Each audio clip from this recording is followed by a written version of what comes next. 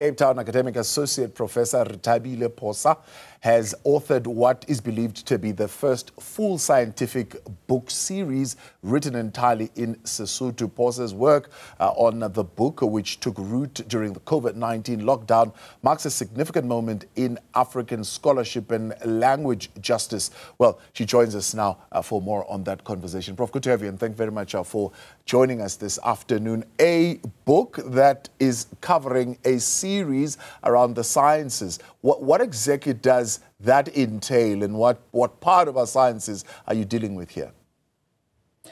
Thank you very much, and thank you for having me. I think, first of all, we have been talking about decolonizing the curriculum and also decolonizing the mind, the space, the educational space, but there's never really been something tangible when it comes to our indigenous languages. So this book responds to that decolonization that we've been talking about by intellectualizing our indigenous languages for them to be languages of teaching and learning. And by so doing, this book brings in the information or content that would be used to respond to that decolonization of curriculum. Yeah, let's unpack that a little bit because, for example, that conversation, amongst other instances that I've had, is when they speak, for example, about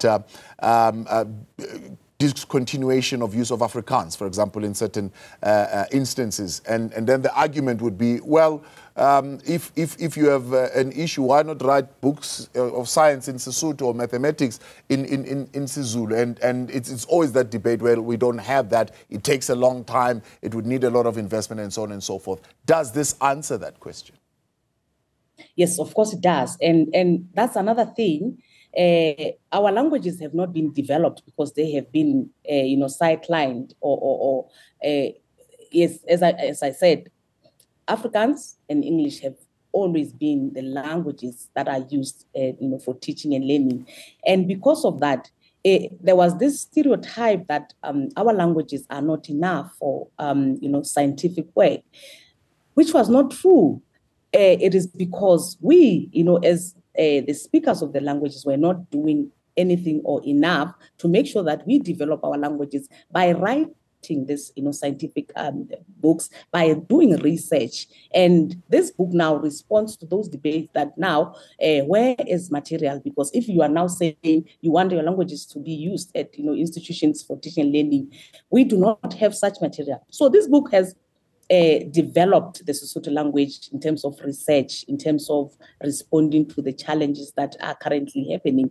And again, it's not just for educational, spaces. It's also for the community, because the community that has information or given information with their languages, they understand better.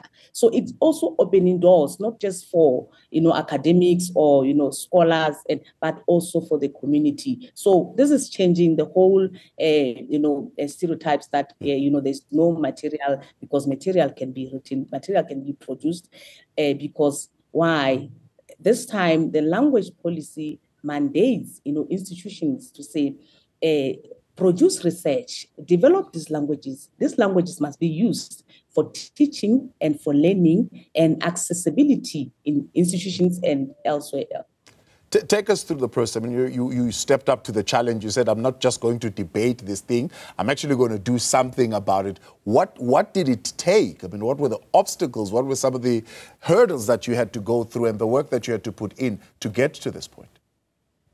I think, first of all, was even trying to sell my idea, to say, I want to produce research in Sesotho. And I was coming from the background that we have our own theories, we have our own philosophies, but we have always been relying on English. But then if we rely on English, but we start saying, no, our languages are marginalized and not producing anything. Why can't we come back and become our own Marxists and become our own Chomskys and write, the theories that are applicable to our languages? And because I wouldn't do this alone on my own, I wrote, I drafted, a call for chapters, strictly Sesotho chapters, and send it through to colleagues, in Sotho, Eswatini, and I just distributed the call. And then I know it was not easy even for my colleagues to understand what are you trying to say. And then I happened to, fortunately, there was a call from NHSS, and I wrote with my colleague a proposal to ask for funding, the funding so that we could have workshops where we could talk about way forward. How do we write this scientific work? How do we, let's agree also with terminology, because terminology was a bit of a challenge because, as I said, our languages have not been developed, especially for scientific use. So I had those workshops where we agreed in terms of the template we'll use, the terminology that we'll use. And as you said, it started in 2019. It's been a process because the only publication was done this year, the first publication. But the response from my colleagues was very positive, though there were, challenges here and there.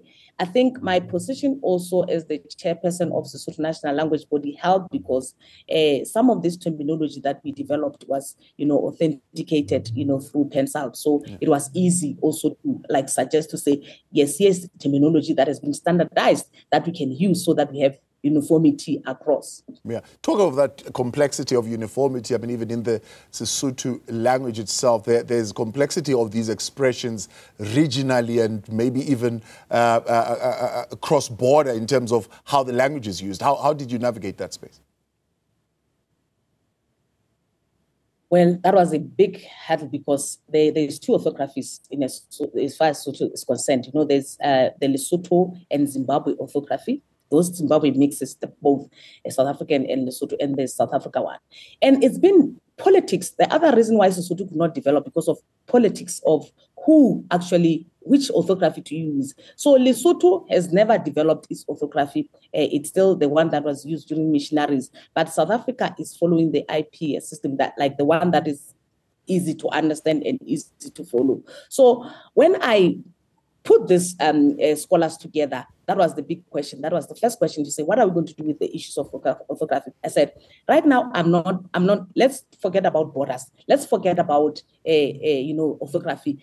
All I want is Sesotho research. Can we agree? Because we all scholars of Sesotho, let's talk about how we move forward from here and not put orthography as a burden. So I decided that, which is what makes this book also unique, to say, for now, because we are starting, I'm going to allow two orthographies, the Lesotho one and South Africa one. And then that will also open that can of worms that's been, closed for years, to say, how do we harmonize this orthography? How do we move forward? Because whether we like it or not, this is one language. We speak the same language. We are Basotho, and then we can't deny that orthography, because when we speak the same way. But now the challenge comes when we're writing.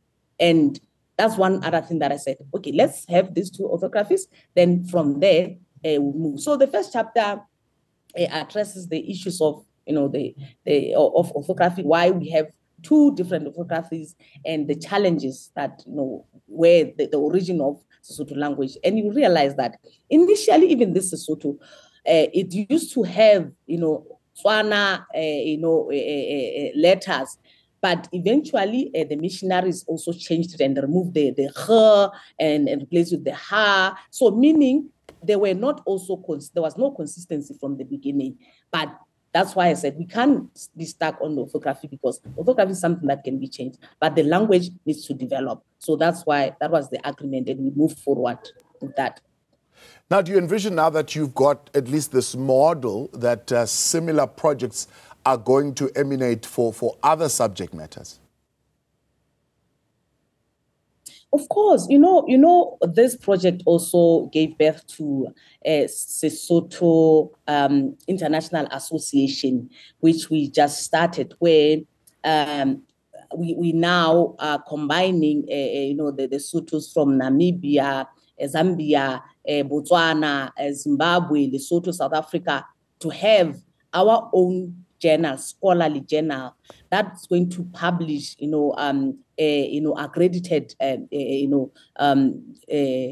articles, and it's the start of, as I said, the decolonization, because this is going to be now handed over from generation to generation. Sustaining this journal, it's going to be something that other languages as well will also, take that and move with it. So we'll never have other, challenges about, lack of material, because now scholars will be producing, journals. They will be researching in our languages, using our African languages, not English. And fortunately, we have, I've approached the University of, the Northwest, which have showed interest in housing this journal, which is a breakthrough. So if we could have also something like that in other languages, I think we will never have challenges when it comes to our indigenous languages, because even these chapters cuts across health, cuts across theater and law. It's not just about teaching the language, which is what we want, because our learners are struggling, our students are struggling because of what? The medium, because of language, not because they do not know. If we have these concepts in our indigenous languages, then it's going to be easy for educational purposes. Prof, appreciate your time and congratulations on your achievement and getting this far. We thank you very much for coming on this afternoon.